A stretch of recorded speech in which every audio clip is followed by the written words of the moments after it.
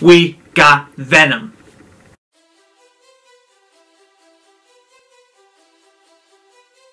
Hey everyone, it's Cosplayer Tavo. Hope you had a fantastic week. I know I have, with some breaking news. Yes, breaking news. I'm basically uploading this after I'm done. I'm probably going to edit it in a second. This is just breaking news and I want to talk about it. So at CinemaCon, they released the full trailer of Venom. I don't know the response of it. I have not seen the trailer. It has been leaked onto the social media web, so if you want to check it out on Twitter and Instagram, go check it out and then come back. But to be honest, I didn't watch it. I'm not planning on watching it until it's an official release, so I can do an official reaction for you guys. But once I heard about this, I was like, nope, I am not being spoiled. I've been spoiled too many times. I don't want to see Venom until I do a reaction, and I actually did good. I actually stayed off social media on my Instagram sharing link, and I was like, okay, great, good. I'm not going to see the first look of Venom. But then I forgot I followed Stunning Spidey on Instagram. He's a pretty bigger Spider-Man cosplayer, and he actually posted the official look. And I was just scrolling down Instagram, and I'm just like, aw, man, dang it. So I saw the official look of Venom, and I want to talk about it to you guys.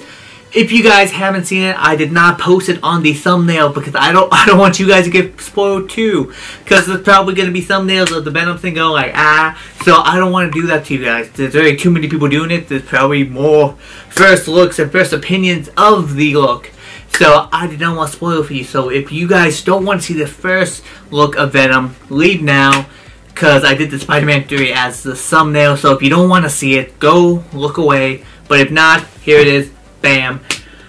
It looks pretty different. What can I say about this?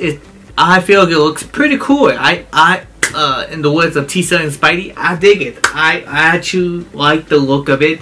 I know they weren't trying to go the same route as Sam Raimi's version of the character, and I think it looks pretty cool with the teeth and just the different look of the eyes.